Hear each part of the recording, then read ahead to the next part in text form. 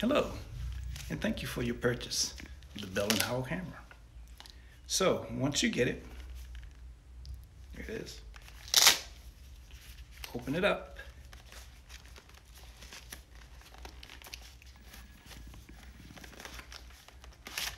Pull it out and you'll see that it is closed. You get a great case with that. I'm going to toss that over there. So the first thing you want to do is open the lens.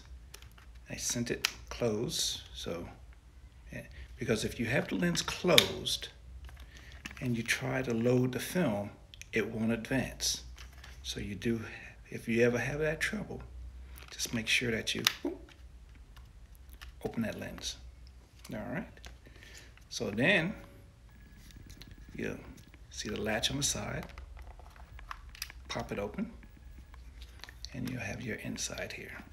So what you want to do is take this little top here.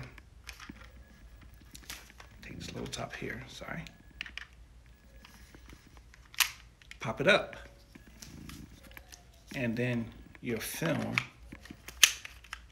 will slip inside, and then just push that all the way down. All the way down. Make sure it's fully seated, and the little rewind button is back in.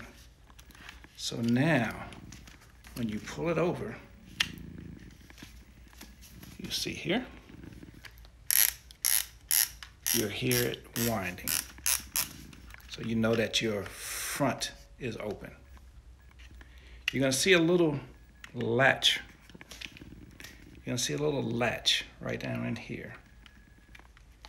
And you want to make sure the tip of the film catches in that latch, and then wind. If you find that, like here,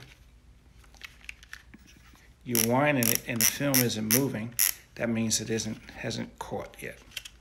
So take it, you'll see a little slot. Pull the film out a little bit more and stick the tongue right into that slot. So once you start winding, yes, you see the film moving. And don't worry about the first 4 inches or so of it, because that's what it's made for. Make sure your film is loaded properly. Because if you don't properly load it and it's just moving, your film isn't going anywhere. So at that point, push it closed. Take this little latch and bring it up with your finger and turn it counterclockwise till you feel just a little tension on it. Just a little tension, just a little. And then close it back. Because what happened is then when you move your camera, you see that wheel is moving, and then you hear it click in place. Now you know your film is loaded correctly. So now you just point and shoot. Wind, point and shoot. This is an outdoor camera, so it needs light, and I would suggest getting like a 400 speed film if you didn't get the package that already had film with it. 400 is a good all-purpose roll. Go out, point, and shoot. And enjoy. Click. Once you have finished, you'll hit the button right here on the bottom. Push it in, you hear it click.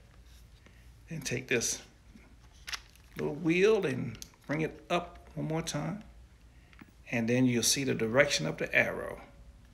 And you want to wind your film back into your canister.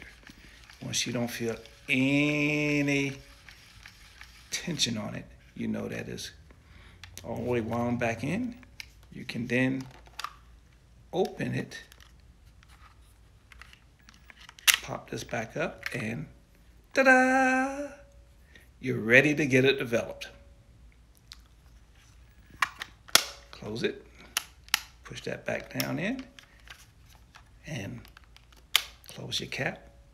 You can then put it back into your case until you're ready to use it again. As I said, again, thank you for your purchase and enjoy your Bell and Howell. Boom.